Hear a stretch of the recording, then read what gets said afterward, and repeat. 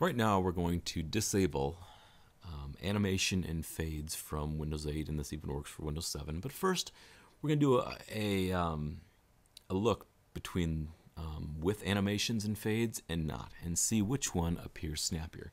So right now I have the animation and fades turned on, so we're just going to go ahead and go around and open some stuff up and just take a look at how snappy it feels. Okay, so there's we're just going to minimize that.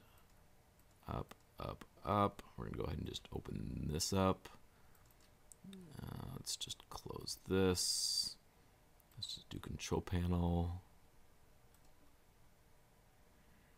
And let's do Control Panel. Close the little Firefox. Task Manager.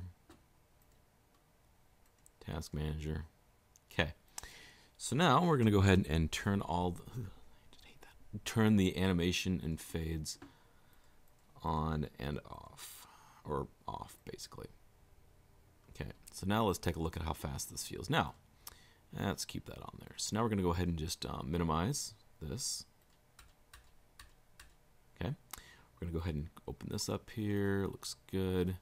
Go down here, settings, Control Panel. Okay, there we go. Firefox. Boom.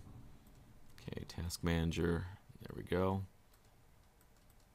And Notepad again. Up, up. So there we go. That's with animations and fades and without. I like it without. I think it seems faster. Everything just seems to pop up. None of this whoosh, whoosh, and out, and out. Anyway, that's just a test between both. Thanks.